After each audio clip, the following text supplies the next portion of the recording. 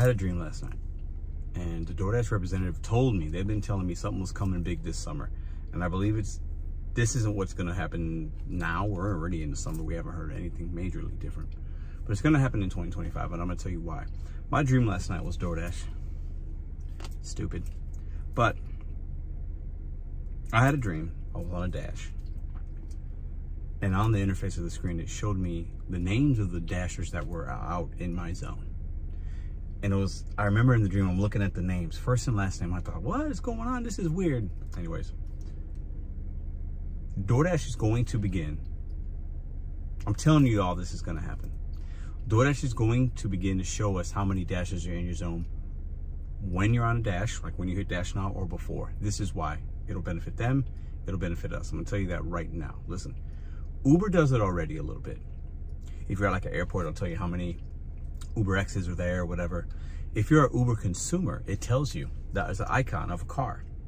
And it shows you how many Ubers, guys or gals, are active and the proximity. So as a consumer, it kind of helps you, oh, there's some cars that are close or this or that.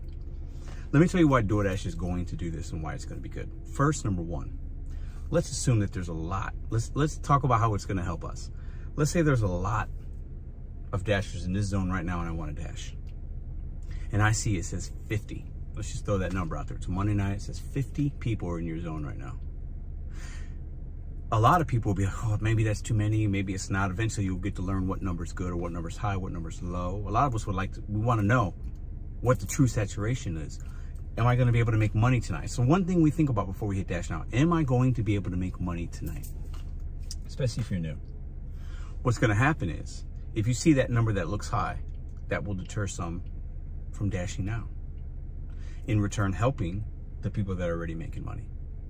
If I'm a dasher and I turn it on and it says 5, that's going to help me because I'm like, ooh, there might be some bread to be made today. Maybe it's raining, maybe it's bad weather, maybe it's cold, maybe it's hot. There's not a lot of people, less people, more money most of the time. Now, why do I think DoorDash is going to do that? I know this is a dream. I know some of y'all, Pedro's lost his mind. He's a conspiracy theorist. Now, it's going to happen. I'm going to call it right now. I like to call my shot with these apps sometimes. So I'm going to call it, and it's going to happen in 2025. Now, how does this help DoorDash? Because it can't just be about us. Hear me out. DoorDash will benefit from this by having more confidence when people dash. Now, we know and we feel the saturation is a thing. It's out there. A lot of drivers year over year are making less money. There's too many people on the apps, blah, blah, blah, blah.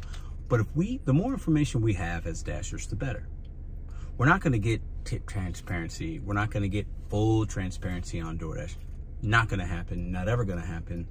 And we're never going to have this this landscape of all this legislation to where it might help, like in New York City where you see the full tips, and never gonna happen. Never gonna happen. Never gonna happen.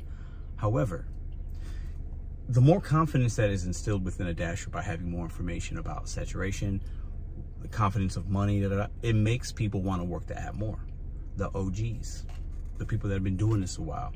It gives more confidence and a better feeling of new dashers. As you start to learn, if you dash now, oh, there's 50 people, oh, there's 5 people, oh, there's 100 people. It allows you to make better decisions. I think that in then return has the people out that really need to make money or want to make money or in a good mindset, trickles down to the consumer, might help the merchant.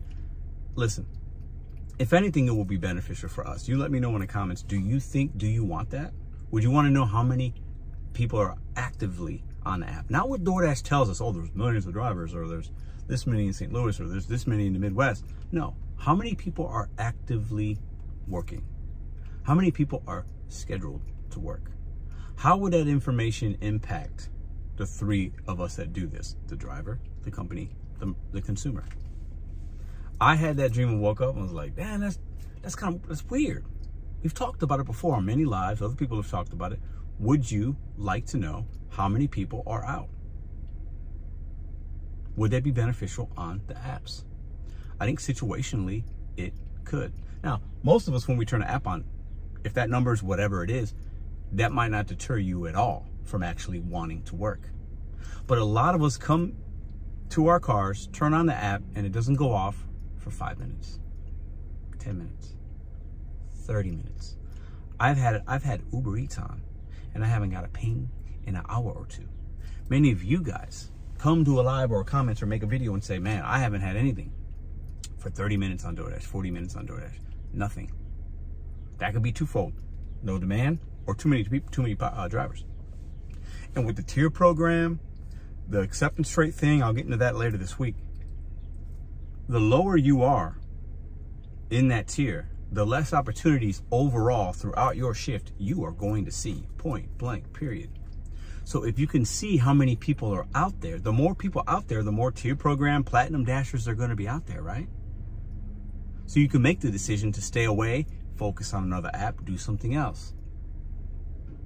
The less that are out there, more opportunity. It could help us. DoorDash will have this in 2025. DoorDash, you should have this. I think it could be a benefit. You guys tell me. I could be completely wrong. Maybe I had a dream and it was just, maybe it's reality. Maybe it's something that, a premonition. Maybe it's something they've been working on. Maybe it's the new test, beta test program, pilot program.